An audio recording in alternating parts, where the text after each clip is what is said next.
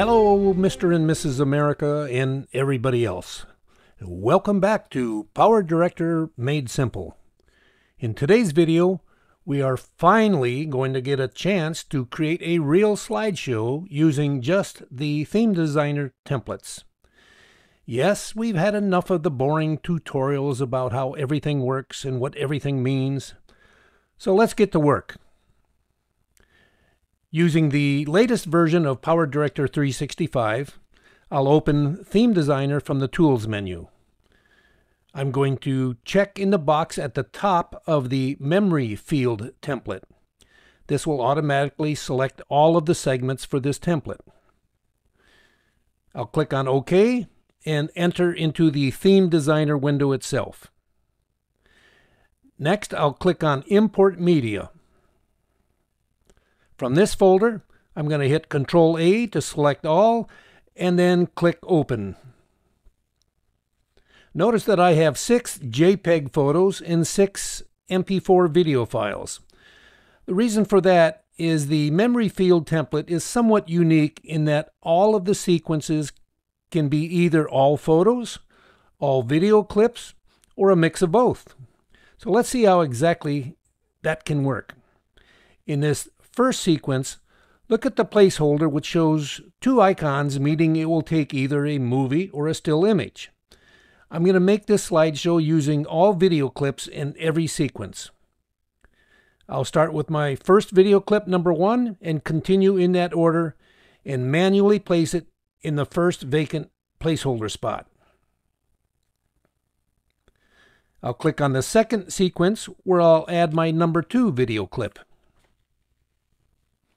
I'll continue that same method all the way through to the 6th sequence.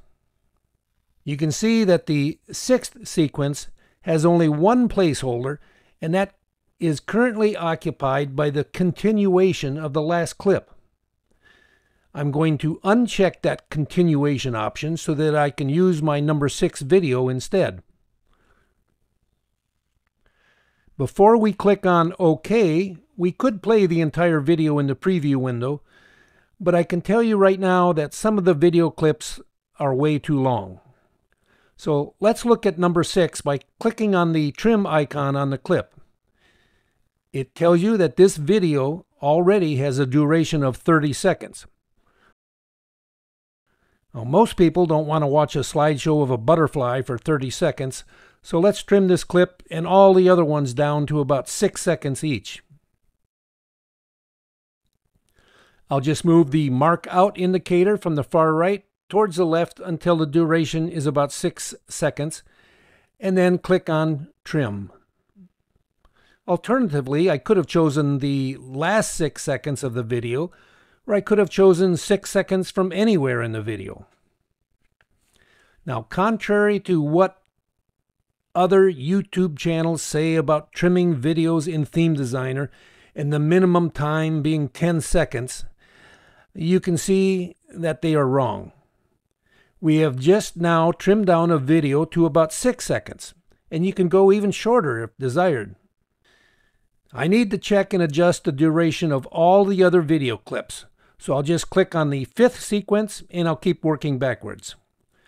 This one has a duration of nearly 15 seconds, so I'll trim from the ending to the same 6 seconds and then click on Trim. I'll quickly step through all the other sequences, trimming each of them to about the same 6-second duration.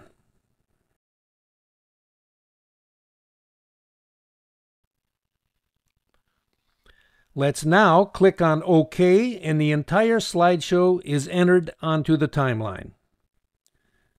Let's click on Play and watch some.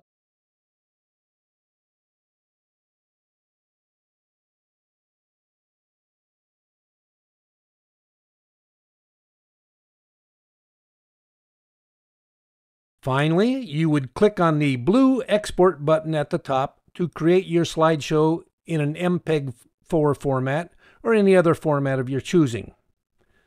The slideshow we just created was using all video clips. So let's use the same template and create another slideshow using all photos instead.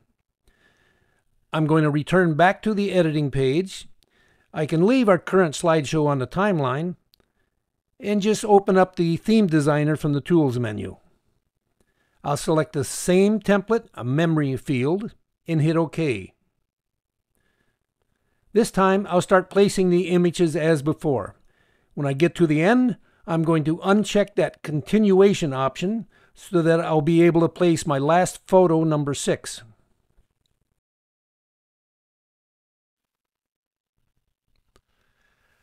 Now at this point, you would normally be done, but there is what I consider a minor design bug to this template. By default, it is allowing only about 2 seconds for each photo. Now, nobody wants to watch a slideshow where the photos zoom in and out so fast that there's no time to really view them. So I'm going to go to each image and adjust the duration by clicking on the small clock icon on the image. Notice that number 6 was set for just over 2 seconds. I'll change the number 2 to a number 4 and click on OK. I'll then continue to work backwards and click on the previous sequence to make the same adjustments. Notice that I don't have to adjust the first image on each of the middle sequences because that image is a continuation from its previous sequence, which is where I'll actually make the duration adjustment.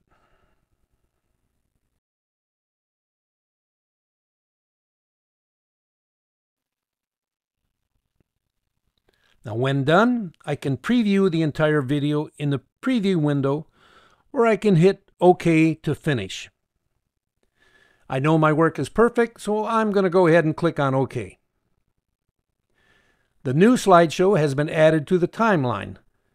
Notice that it takes just over 39 seconds to display 6 photos. That works out to a little over 6 seconds per image, even though we set a duration for 4 seconds. The difference is the fancy imagery of how the template brings in one photo to the next. So let's play our new slideshow.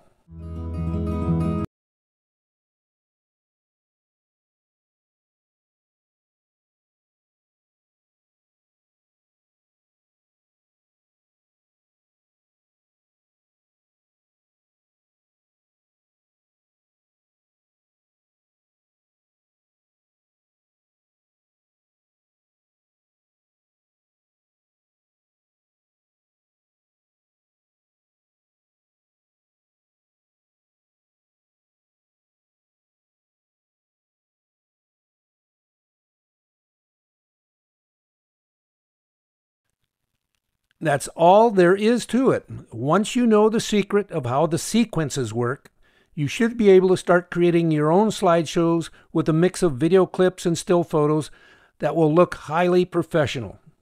So get creative and have fun doing it. In the next video, we'll take a very quick look at the music preferences within Theme Designer. That should prove interesting. Once again, I hope you have found this helpful. If so, please click on the like button. And make sure you are subscribed to my channel. All those likes and increased subscribers help me earn nearly 6 cents from each video, and that is needed to feed and clothe my family of 12 children. Thank you.